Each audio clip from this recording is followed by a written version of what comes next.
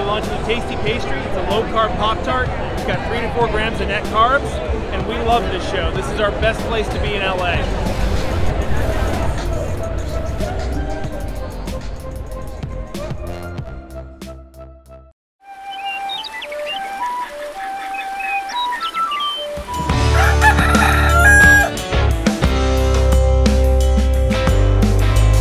Welcome back to Legendary Foods Muscle in the Morning. I'm Dave Palumbo, and today is Wednesday, July 27th, 2022. And let's find out what's going on in the world of bodybuilding and fitness. Once again, we're back and better than ever with another brand new edition of Recap Wednesday, where we're kicking things off today with a recap of the Chicago Pro, or as we like to call it, bodybuilding's Midsummer Spectacular. And as you might have expected, we're starting off our coverage here with Men's Open, where the big headline of the weekend came from Iain Valliere, who delivered a career best performance that earned him a well-deserved trip back to the Olympia. In the 212, we saw former top 10 Olympian Bo Lewis return to form with what might have been his biggest career win. In Classic, Jonathan Pelkey continued his hot streak by racking up another hard-earned victory, and a crazy competitive men's physique lineup was won by Nick Coe, who managed to deliver the goods and earn a hard night's victory.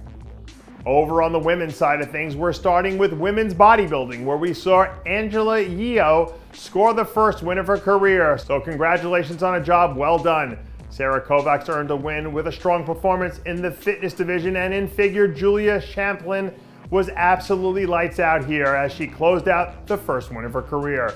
In women's physique, Ashley Jones was outstanding from start to finish, so be on the lookout for her to do really important and great things come the rest of the season. Jessica Wilson looked tremendous with her win in the bikini division, and we're wrapping up our recap here with wellness, where we saw Isamara Santos lock up her first win of the season with a strong performance. The next stop on our Recap Wednesday tour is taking us to Mexico, where we had some high-level action going down in the Classic Physique division.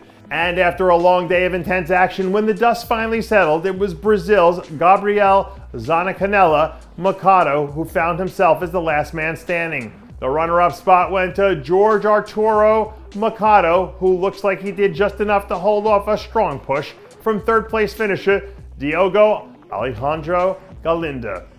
Colombia's own Julian Castrano put together a solid effort to bring home a fourth-place finish here. And rounding out this solid top 5 group, we had Mexico's George Luis Guerrero Gallegos. Next up, we have the Masters Pro World Championships, and there were a lot of names to get through here, so we're going to do our best to run down the line. We're starting things off with the Men's Open, where we saw the ageless wonder Rusty Jeffers win the 40+. My old friend Willie Stalling win the 50+. Donnie Wetson win the 60+. Pete Hana win the 70+, and Manny Walcott take home the 80+.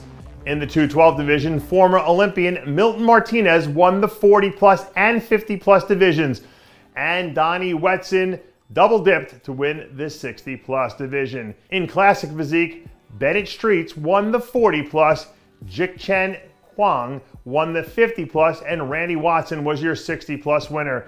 In Men's Physique, Kevin Reeder won the 40+ and 50+ divisions, and Martin Berger was your winner in 60+. Over on the women's side of things, in women's bodybuilding, Lenore Gregson won 40+, Gina Hall took the 50+, while Michelle Brent won the 60+. In figure, Yakuna Bentz won the 40+ division, Lisa Lakowski won the 50+, and Marley Hardin won the 60+ division. In bikini, Marika Abado earned the win in the 40 and 50+ divisions. Janine Priest brought home the win in the 60+, while in women's physique, the 40 and 50+ was won by Lenore Gregson, who became our first athlete to have wins in 2 different divisions this year, which is no small feat.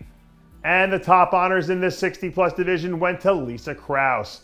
And last but not least, we have the wellness division, where Kimberly O'Connell brought home the titles in both the 35+ and 40+ divisions. And And our last news on the competition front today comes from Iain Valliere, who went on the record a few days ago to announce that he was planning to shut down the rest of his competitive plans for the season so he can focus all of his energy and attention on his Olympia prep. As we all saw 2 weeks ago, at his huge win in Vancouver, Iain is already far and away better than he was at the same point last year. But he says it's still not good enough because, in his words, you can't play 7th forever, which is a reference to where he placed at last year's Olympia, in case you didn't catch that.